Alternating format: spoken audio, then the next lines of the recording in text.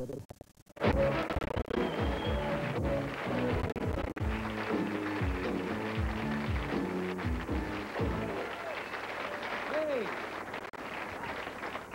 Are you ready for some more comedy?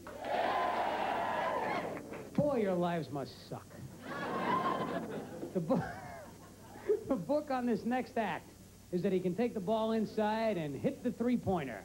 He's a 6'1" point guard from Johns Hopkins University, wearing number 21, Dan Rosen.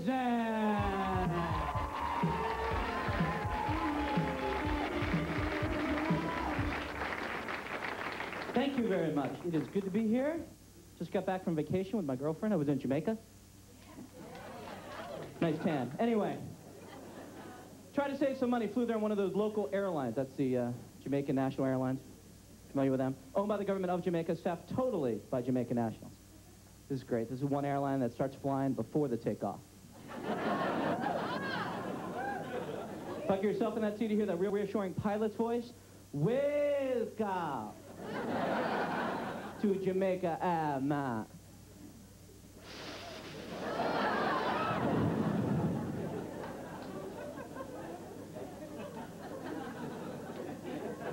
Today we be flying at an altitude of 65 feet, man. If you look down on the ground, you see the thing that look like ants? They are ants, man. We be German. Going back to see my girlfriend, actually, back home next week. Not looking forward to it. Looks like we're going to be breaking up as soon as I get back. Yeah. Well, yeah, her birthday's coming up again. What? Don't worry, we'll get together right after Christmas. The point is,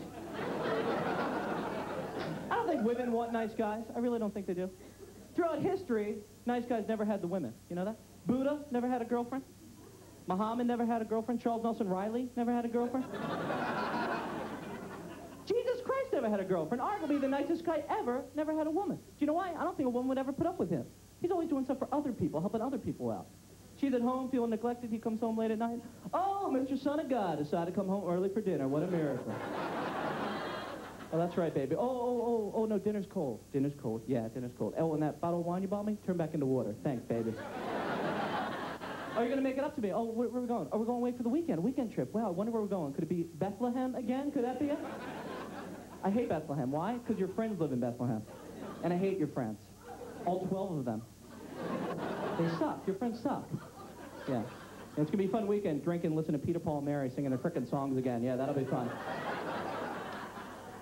On the other hand, the bad guys of history always had women. You know, Napoleon had a girlfriend. Genghis Khan had a whole bunch of wives. Adolf Hitler had a girlfriend. Adolf Hitler, arguably the worst guy ever. You know, right up there with Michael Bolton. He,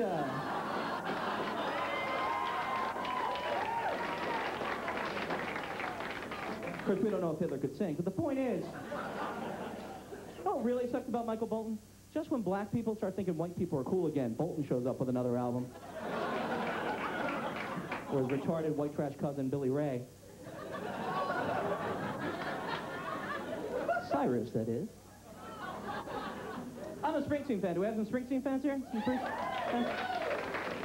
Now, that man's real. You know, he's real. Even if you don't like Springsteen, you got to give him credit. You paid 20 bucks to see Springsteen in concert. You're going to see yourself a show. This guy plays like 4.5, 5 hours. Who's ever seen Springsteen in concert? Who's seen him? Right here?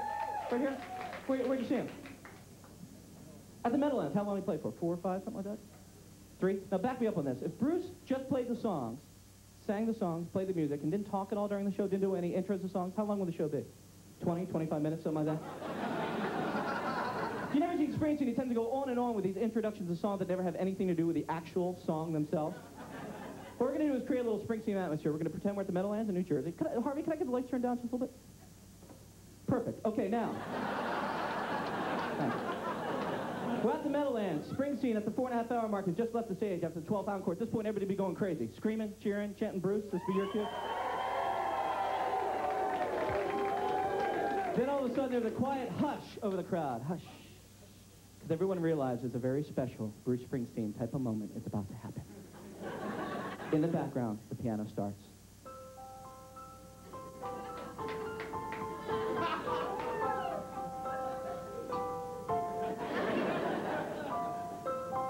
You know, Thanksgiving's just around the corner. I remember back in 1968, me and my friend Stevie decided we were going to run away from home and go join up and go to Vietnam. Well, my dad would have my hat if he found out about me getting my physical taken, so we have to go to Orange County away. Doc says for the long holiday weekend coming up, we won't get the results till Monday. Kind of made for a long ride down that lonely turnpike.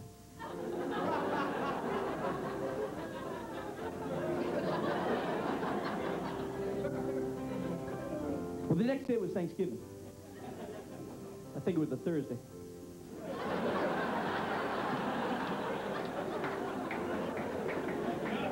Me and my friend Steve decided we were going to go over to my house for dinner. My mom, my sister were sitting there. We were waiting for my dad to get home from the factory. Of course, my dad didn't have any job or nothing, just kind of hung around looking for work.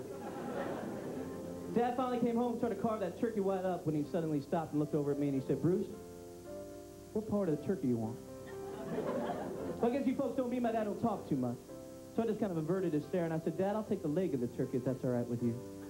Well, just then my father picked the knife up and placed it down on the table, and as he walked out of the room and slammed the door behind him, I could have sworn I saw a tear form in the corner of his eye. I looked over at Mom, and she was kind of bawling herself and said, "Ma, what's the matter?" I said, "Son, you probably realize this, but the turkey leg is your daddy's favorite part of the turkey." Well, just then it hit me that we seem so far apart, but really we're so close underneath. But not just fathers and sons, but mothers and daughters, Jews and Christians, blacks and whites, American League and National League. And maybe we think about that, there'll be a little more peace on this earth come next Thanksgiving.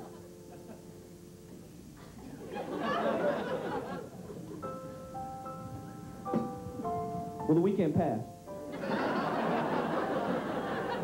Monday came at the beginning, as she always does, don't she? About 10 in the morning, there was a phone call. Could have sworn I heard the extension get picked up downstairs. It was my doc calling from Orange County to tell me I failed the physical and I wasn't going. A couple minutes later, there was a knock on my door. It was my dad. He had the day off. He said, "Son, I didn't see your breakfast. I figured you might be a little hungry," so he pulled from his back a sandwich. Turkey sandwich. Dark meat. He said, "Son, I didn't see your breakfast," and I was just thinking, with all the holidays around and all, maybe I never got to say the words, and I just want you to know that, Bruce, son, I love you. For the first time I looked my dad straight in the eye, stone cold sober. And I said, "Dad, I love you too. Now let's do a song about my car." Guys, been great. My name's Dan Rosen. Thanks.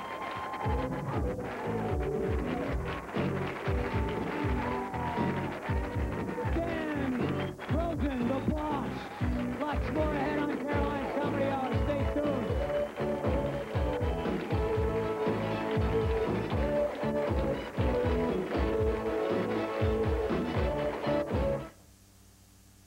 Many credit card rebates hold you down.